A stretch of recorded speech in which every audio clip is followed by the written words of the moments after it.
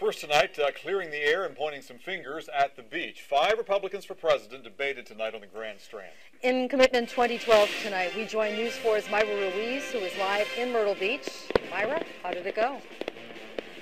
Well, Carol and Michael, it went pretty well, pretty heated. It's ending with fireworks, which you can probably hear behind me right now. Now, the conversation really got heated.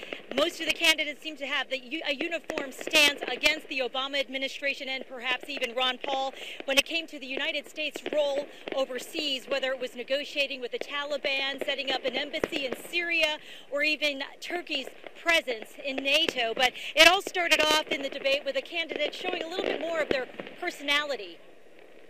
The debate began with the candidates clearing up criticism from the campaign trail. Former House Speaker Newt Gingrich of Georgia justified using negative ads. Staying positive through Iowa, through $3.5 million of negative attacks, proved you either have to unilaterally disarm and leave the race, or you have to at least bring up your competitor's record. Texas Congressman Ron Paul also defended his own ads. There was one ad that we used against Senator Santorum, and I only had one problem, is I couldn't get all the things in I wanted to say in 1 minute.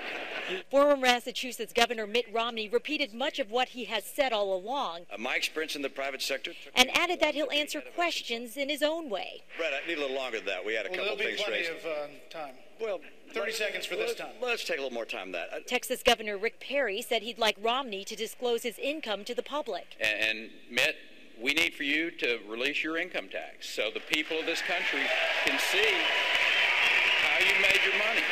Former Pennsylvania Senator Rick Santorum explained where he stood on extending unemployment benefits. It's just like I did with welfare reform when we reformed welfare. We sent it back to the states, and we gave the states the flexibility to design these programs.